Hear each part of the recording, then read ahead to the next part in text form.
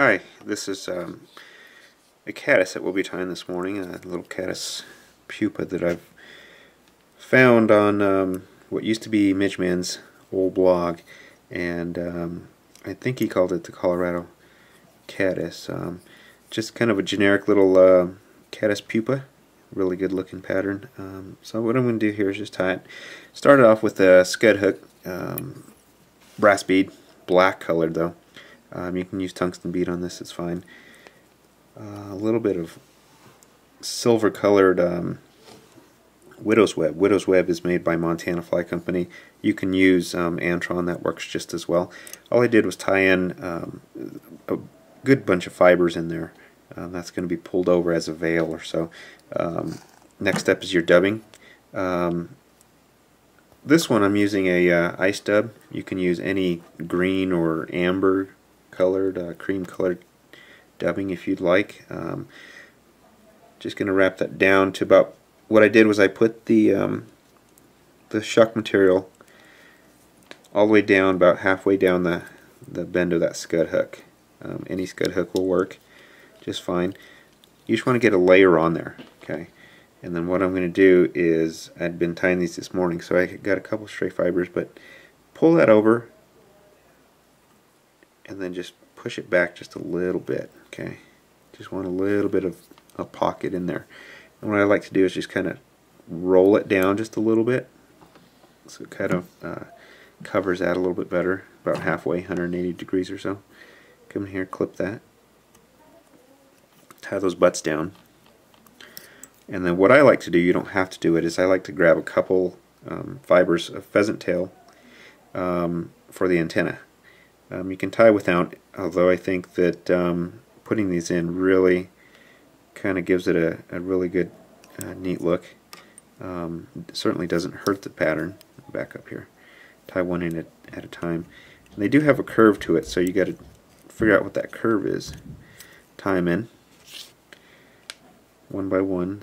You can tie them in together, but I think it's a little bit harder to get that curve pointing outwards, as you can see right there, just shooting out. Tie those in, clip, cover, and then the next step, what we're going to do is get a soft hackle. And what I'm using, just a hen hackle neck. You can see the feather I tied in. It's just going to be a soft hackle type pattern. So I tied that in. I'm going to make about 2, maybe 3 wraps just to get it showing some legs and showing some making a nice collar right behind those antennae that you put in there. So get 1, 2, 2.5 or so. Wrap that down. It doesn't have to be right on top of each other. It can be kind of, you can wrap it with open wraps. You can see there's a little bit of space in there right here, somewhere where I'm not wrapping it close like you would like a dry fly hackle. What I'm going to do next is just push that bead back, and then I can make a wrap with my thread right behind that bead. Use that bead as kind of a gauge to push everything back. Okay. So what that does is it forms, it pushes it back, lays it back a little bit more. And then here what we're going to do is we're going to use, for the kind of the collar or the head, I guess you could say, we're just going to use a little bit of peacock. You can use a dubbing, and that certainly works well. But again, with this head, or the bead being dark, you know, you can put in a little bit of peacock and it really looks nice. So come in here, let me redo this. Swipe those back, push that back, put a couple turns in there, put a couple extra turns right behind that bead, because there's going to be that space behind it that you're gonna have to fill. Okay, another wrap to secure it, another one to secure it, and you should be good at that point. Clip,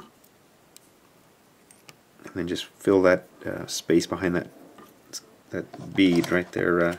Right behind it, you'll have a little bit of space where you got to put a few thread wraps.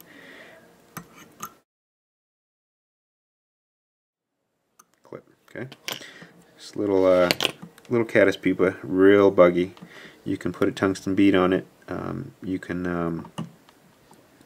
to get it down a little bit deeper, but it's real buggy with that soft hackle. You don't want to use that a feather that's too big, but again, too big, too small. You want to just make sure that it acts as legs, wing buds as it's emerging. Great little caddis pattern. You can change the colors, being a cream or olive shade, just like this one is.